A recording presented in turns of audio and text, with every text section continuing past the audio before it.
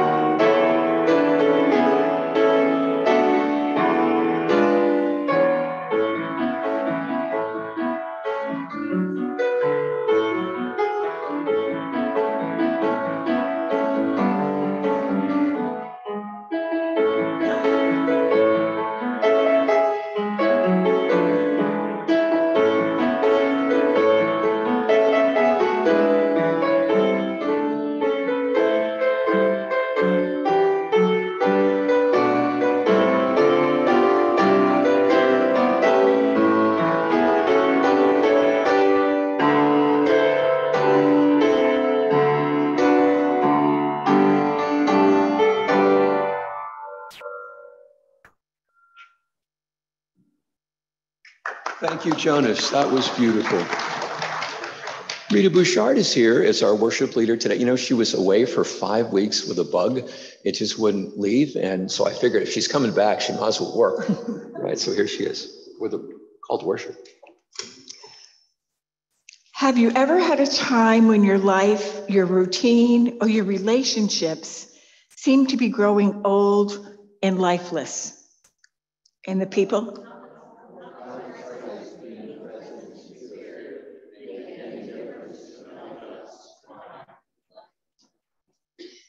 Can you hear Christ calling you to find a new purpose in your life by listening for the needs of others? We are not here all by ourselves. We are not just individuals who are part of an audience.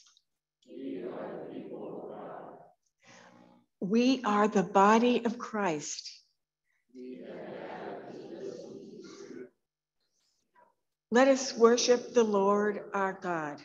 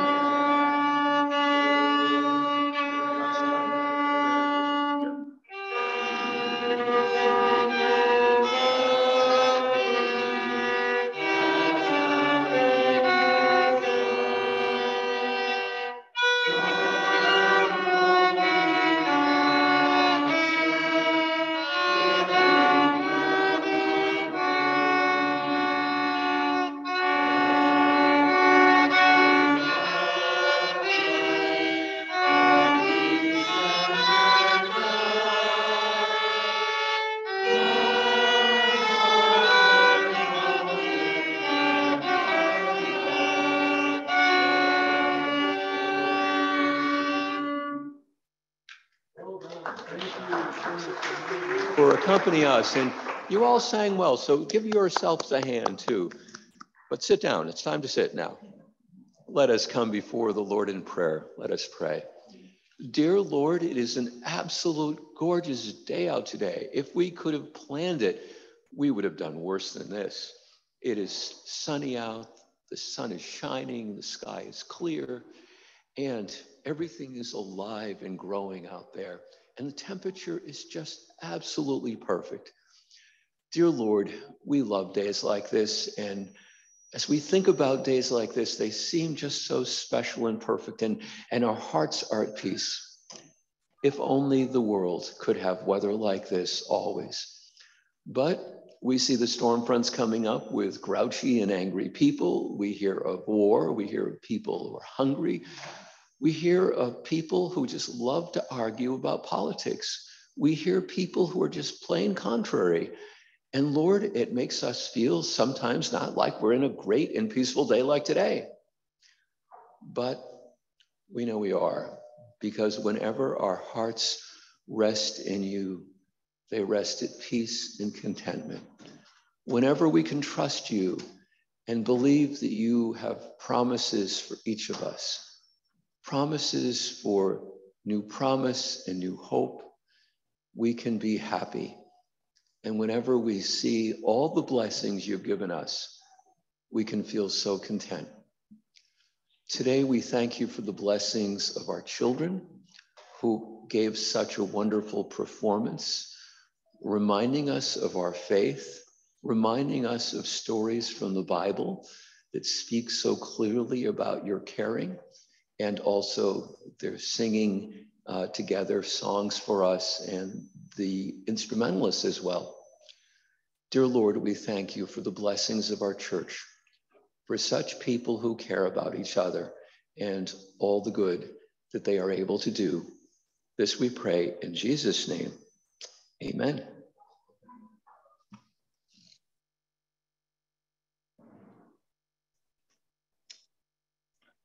And this is the first part of our prayer list for Sunday, June 5th. Let us pray for Karen Anstein, Angela Cox, Regine Crone, Jim Ersham, Steve Forbes, Sterling Fritz, Linda Glass, Leanne Hill, Chip Hoover, Richard Luckenbaugh, Paul McElwee, Dorothy Nagash, Kaylee Noble, Dean Rohrbaugh, Nora Lee Sandrick, Reverend Charles Strasbaugh, Reverend Dr. David Stewart, Beverly Trump, Reverend Leonard Warner. And for the friends and family of Joanne Green, James Miller, Nora Lee Sandrick, Reverend Bill Schiller, and Suzette Sterlard. And on the prayer list, Karen Anstein is due to come home from the hospital tomorrow. So that's really good news. And her brother, Dwayne Henry, happened to be at Apple Hill with her in rehab at a different part. Him with lung surgery, hers with her broken ankle. So it's good that people are making progress out there. Let us share together the prayer our Lord taught us as we say, Our Father, who art in heaven, hallowed be thy name. Thy kingdom come, thy will be done, on earth as it is in heaven. Give us this day our daily bread, and forgive us our sins as we forgive those who sin against us. And lead us not into temptation, but deliver us from evil. For thine is the kingdom, and the power, and the glory forever. Amen. And our call to offering. Your offerings can be mailed to Cindy Forbes at 5123 Sunshine School Road, Spring Grove, PA. Sunday school offerings can be sent to Neil Rohrbaugh at 800 Mengids Mills Road, Spring Grove, PA 17362. And there's church envelopes and offering plates for both Sunday school and the church are in the back of the sanctuary.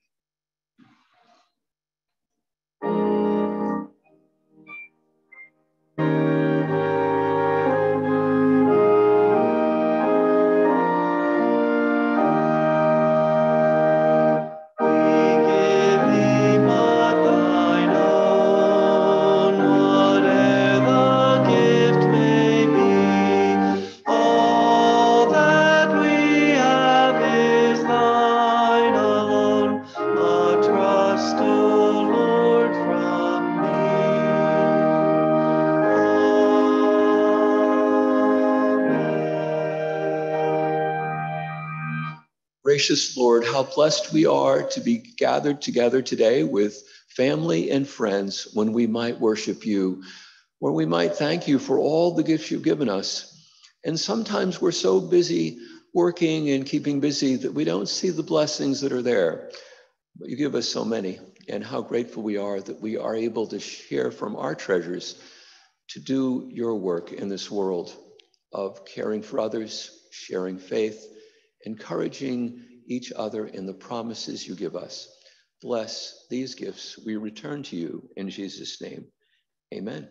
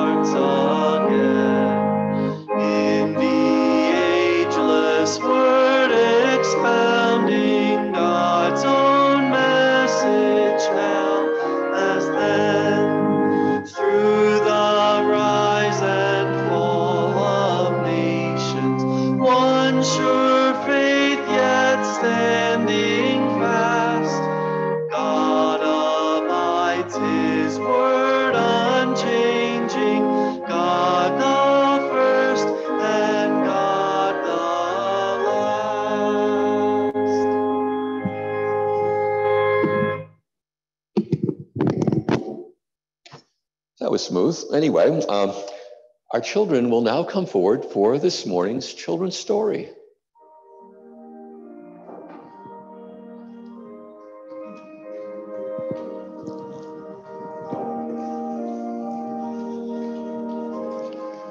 Oh, we have a good group here today. Let's see who's here. What's your name, sir? Austin. Nice to have you here, Austin. Good job playing the piano, by the way. And who's this? Maggie. Good job on the violin. Yes, and let's see who's over here.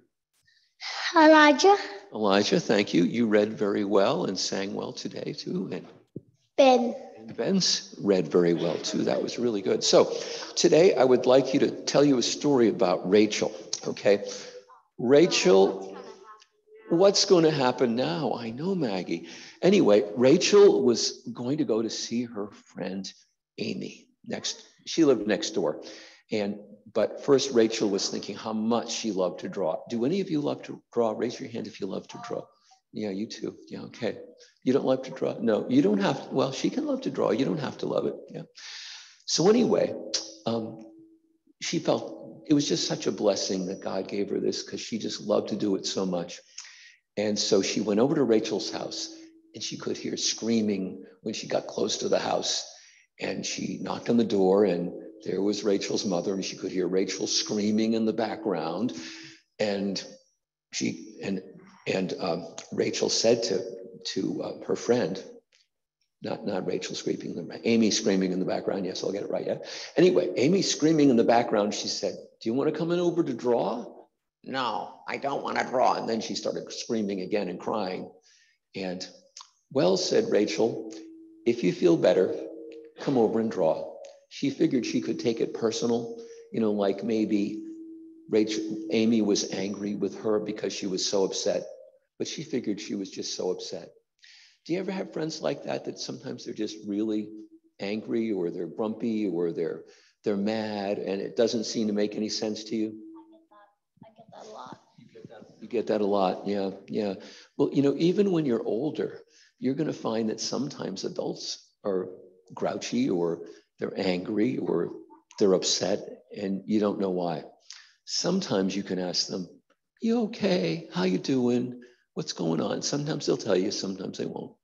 But anyway, so Rachel figured she'd go home. And you know what? Soon there was a knock at the door, and there was Amy, and she said, "I'm sorry, I was grumpy. Can I come in?"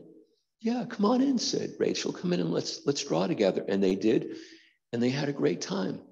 So, today is Pentecost, and today we celebrate the fact that God put Christ's Spirit in our hearts, his love, his understanding, his caring, so that when we run into friends that are just in a bad mood, we don't really have to take it personal. It's not about us. It's not that we're so terrible or that we've changed. They're just in a bad mood, and you'll have this. Can you remember that? Thank you so much. It's really nice to have you here. Appreciate it.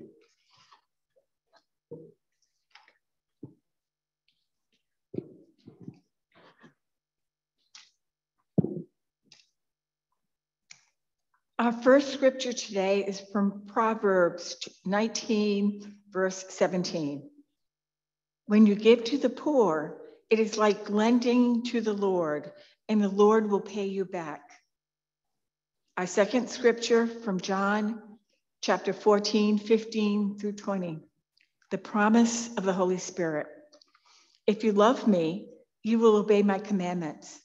I will ask the Father, and he will give you another helper who will stay with you forever. He is the Spirit who reveals the truth about God. The world cannot receive him because it cannot see him or know him, but you know him because he remains with you and is in you. When I go, you will not be left all alone. I will come back to you.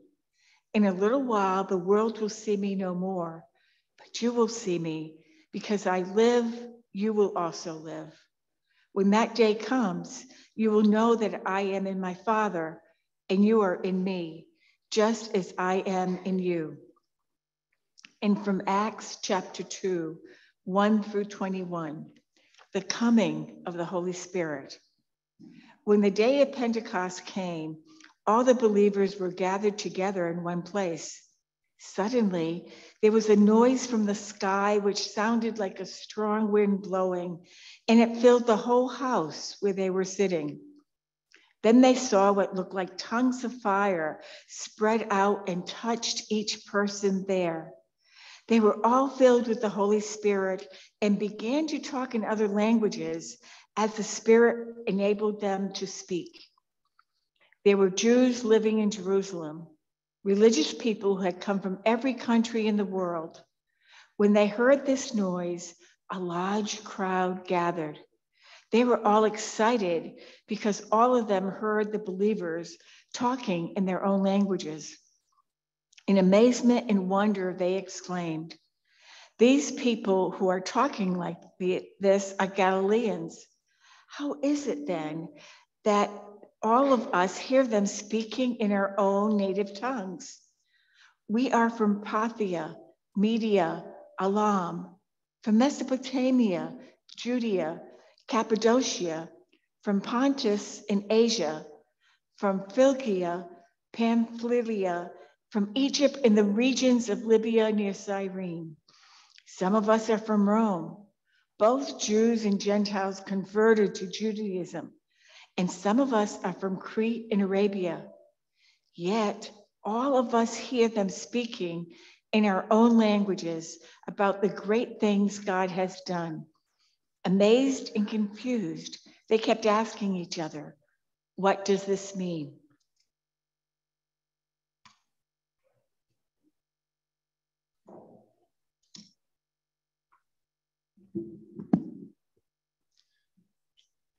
Alicia was feeling sad.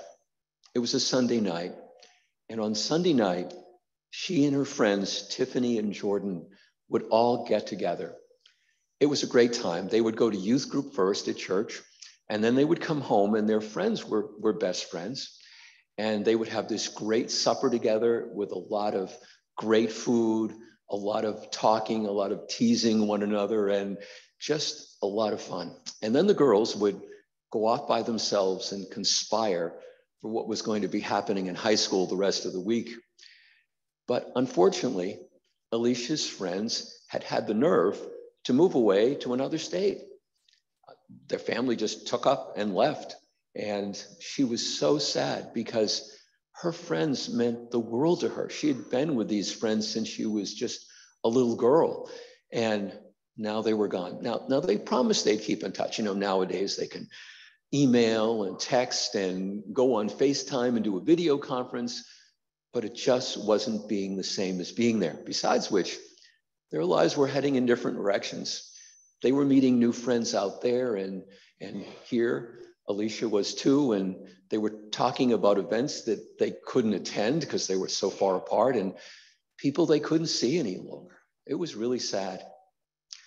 Her father, John Peterson, was having his issues. He missed the parents of Jordan and Tiffany for sure, but what was bothering him was his job. I mean, it was a great job. He'd started it 10 years ago, and he made good money. He had interesting things to do. Even when he started out, even the annoying tasks seemed to him as kind of interesting and exciting. But now, after 10 years, he was just kind of same old, every week. Even the problems were the same old problems, which made them easier to solve, but still, he was wondering if he needed something new. Maybe he needed a new job. Maybe he needed to make more money. He wasn't sure quite what it was. His sister, Emily, was also feeling her life was getting old. She and her husband, Josh, used to go to supper on Saturday night. Hold on, just working on this microphone. There we go. They used to go to supper on Saturday night. There we go. I was just wrestling the microphone for those of you at home. Anyway, they would go to supper on Saturday night, and they always had such a wonderful meal. And when they first were married, they would talk about their childhood experiences and their crazy families and the politics of trying to figure out what was going on in their families now. And they would just laugh and have such a good time. But now that they'd been married a number of years, they found that they didn't have as much to say at supper. They looked around and would notice these old couples, you know, people 40, 50 years old, really old people. And they would notice how sometimes they would just sit there and they wouldn't say a word to each other. They would just eat. It was like they were in some kind of deep meditation while they ate their meal, but they didn't seem to be having much fun. And she wondered what was happening to she and Josh. She wondered about that. Well, as you know, this is Pentecost, and it's a time for new beginnings, a time when we celebrate how the Spirit of Christ came to the disciples. And you remember the story of Pentecost. It happened after the disciples of Jesus had really been on a roller coaster of emotions. First, They had been with Jesus during his earthly ministry, and that was exciting. I mean, feeding thousands of people, healing people who were sick, empowering people who were sinners to be transformed, raising the dead, little things like that. And every day it was different. And not only was Jesus the big deal, but just because they were his disciples, they were somebody else as well. Then Jesus got nailed to a cross by the authorities, and their whole world fell apart, and they were in the depths of despair. And then Easter came, and God raised Jesus to life again, and suddenly they couldn't believe their eyes at all that was happening. And then the appearances of Jesus became less and less until his ascension into heaven. And then what next? They were together, but they were without a leader. And then they remembered Jesus told them, I'm going to send you the helper, the Holy Spirit, who's going to empower you and lead you. And sure enough, on Pentecost Day, they're gathered together in an upper room, and there's this sound like the rushing of the wind, and these tongues of fire that seem to be touching the disciples. And suddenly they feel called and empowered to go out into the streets of Jerusalem and tell the story of how God had raised Jesus from the dead. And it was just this amazing moment when thousands of people joined the church. I like this passage, though, that sort of concludes the end of Acts chapter 2 with these words. Everyone was amazed by the many miracles and wonders the disciples worked. And the Lord's followers often met together, and they shared everything they had. They would sell their property and possessions and give the money to whoever needed it. Day after day, they met together in the temple. They broke bread together in different homes and shared their food happily and freely while praising God. Everyone liked them, and each day the Lord added to their group others who were being saved. Isn't that amazing? Such a wonderful story of this group moving out into the world. Now, each of our friends, Alicia and John, her father John and his sister Emily, read this passage, but they all had a different take on it. Alicia, as she read it, she realized that there was something amazing happening to those disciples, that every day God was adding new people to their number. But more than that, they weren't looking back at the past.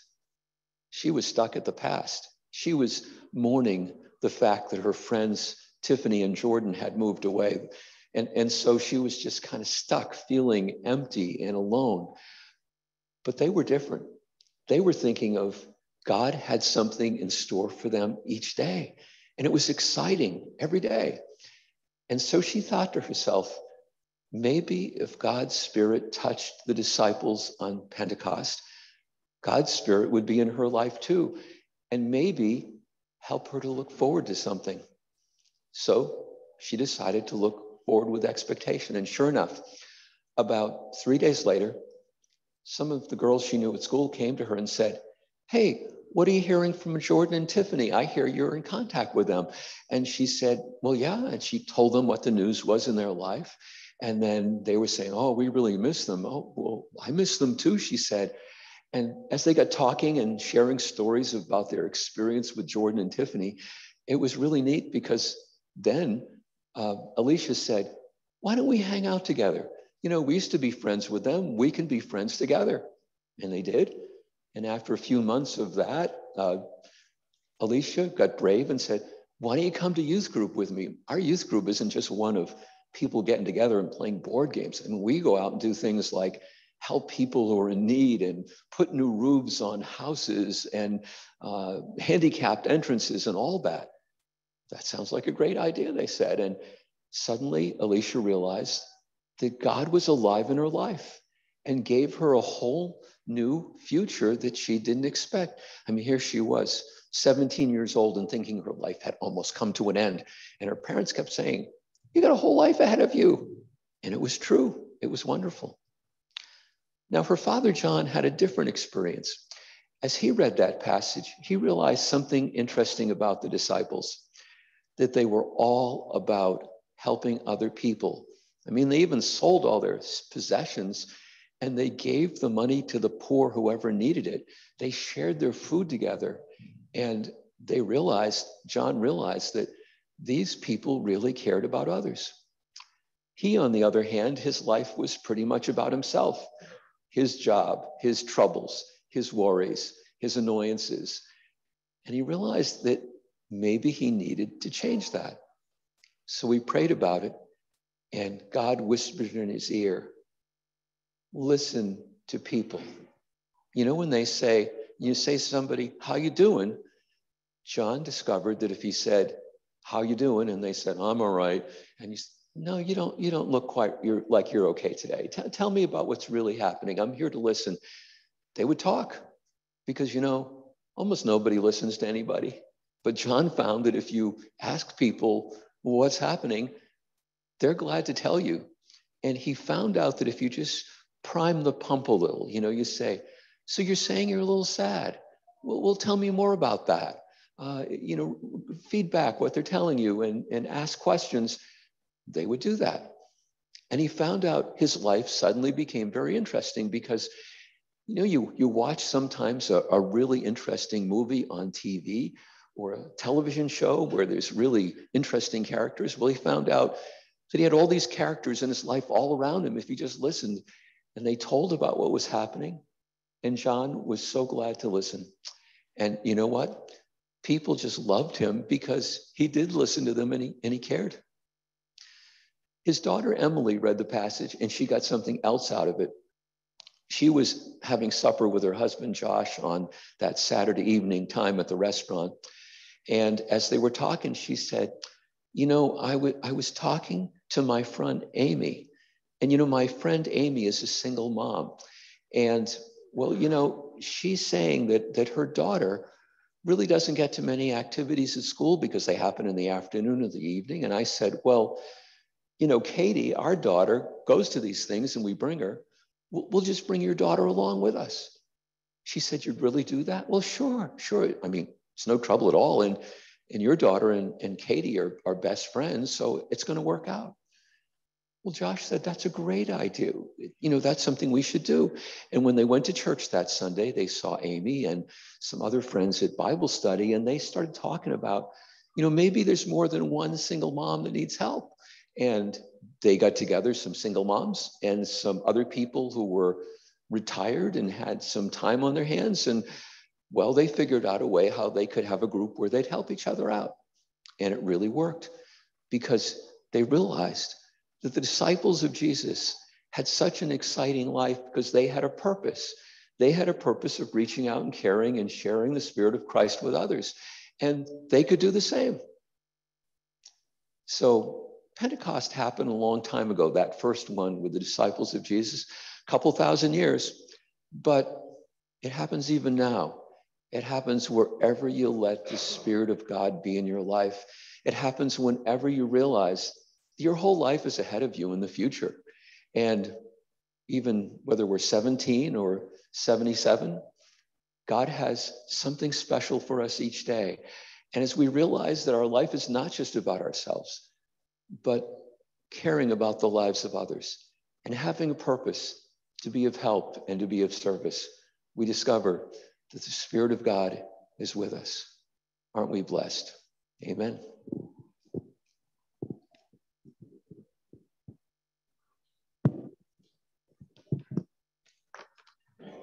As we continue with our prayer list, let us take a deep breath and know that the Spirit of Pentecost can come with, we say each of these people's names, and we hope that the Spirit of healing reaches them. We pray for Reverend Phyllis Baum, Bob Bixler, Joe Black, Chris Elliott, Jan Fry, Paul Hughes Jr., Jane Miller, Jane Nace, Narada Ramirez, Greg and Sandra Putaba, Steve Selling, Gene Sterner, Mike Sterner, Amos Strasbaugh II, Jim Wardrop, Phyllis Warner, Shirley Zumbrum. We pray also for Violet Bortner, Joan Groscott, Julian Grody, Tony Heiss, Laurie Miller, Shirley Miller, Mary Lou and Donald Meckley, Paige Creel and family, Gary Rawball, Shirley Russell, and Jackie Choman. We pray for Gail Ambrosius, Cindy Breeden, Gabe Catherman, Dolores Markle, Willis Miller, Kyle Shank, Betty Trump, Cecilia Williams, Cheryl Zumbrum, and those we keep in our continued prayers: Robert Arnstein, William Dell, James Diem, Dennis Fawzi, Todd Gladfelter, Lester Hackler, Sidney Helmers, Joan Hensel, Dr. Mark Hirsch, Dolores Jones, Warren Lockman, Ray Leppert, Justin Miller, Lisa Myers, Bob Ostott, Pat Palmer, George Rankin Sr., Mike Schmidt, Beverly Spat Mohammed, Kathy Warball, Eric Sherman,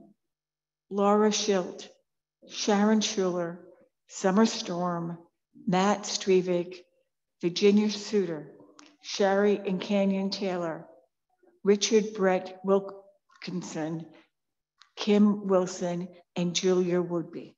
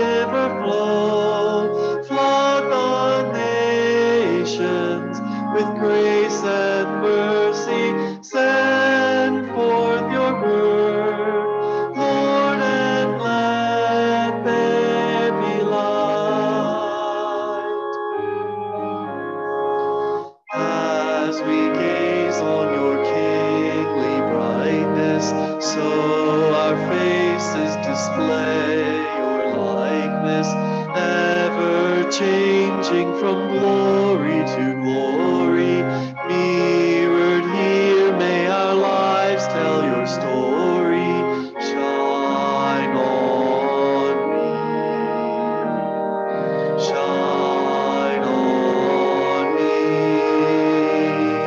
Shine, Jesus, shine. Fill this land with the Father's glory.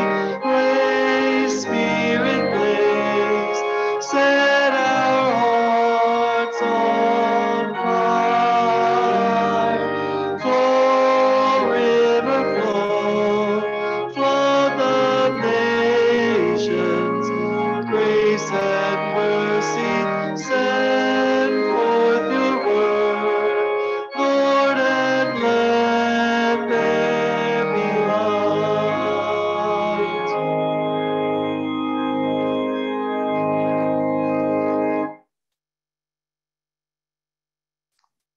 And our benediction.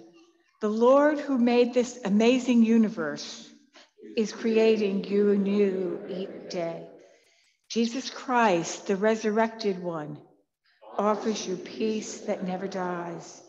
The Holy Spirit is setting your hearts on fire right here, right now. Go in peace and be transformed. It may change the world. Amen. Amen, amen,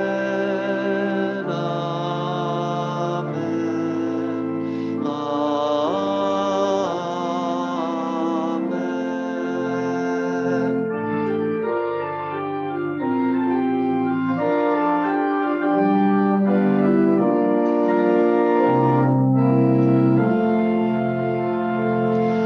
Each one can reach one. As we follow after Christ, we all can lead one. We can lead one to the Savior. Then together we can tell the world that Jesus is the way. If we each one reach one. You may be seated. We have a few announcements. The flowers are given to the glory of God and to the honor of, little drum roll here, the 60th wedding anniversary of Ken and Dolores Markle, which was on June 10th, by their families. Congratulations. And you know, when they come to church, you never see them scrapping or anything. They just seem to like each other. Congratulations. That's great. Birthdays for this coming week: Kayla B. Henry, Jacqueline Ambrosius, Carlos Snyder, Sandra L. Albright, and Ashton R. Smith. And as you heard, our dear friend Jim Miller passed away this week. His viewing is going to be at the Beck Funeral Home tomorrow night, Monday, from 5:30 to 8 p.m. That's at Beck Funeral Home in Spring Grove. And then Tuesday, the viewing is going to be here from 1 to 2 in the afternoon. That's Tuesday, June 7th, with a funeral from 2 to 3 and a reception thereafter. And next Sunday, June the 12th, the Sunday school, the Vacation Bible School, are going to have their ending program at 9 o'clock. So I know you're going to want to come and see that. The kids are amazing, and they will have been singing all these great songs all through the week, and they'll just be so pumped up to be here and to do this program. So hope you'll come and join them. And now Jonas is going to do a very Pentecost appropriate hymn, postlude called "Come Holy Spirit, Our Hearts Inspire."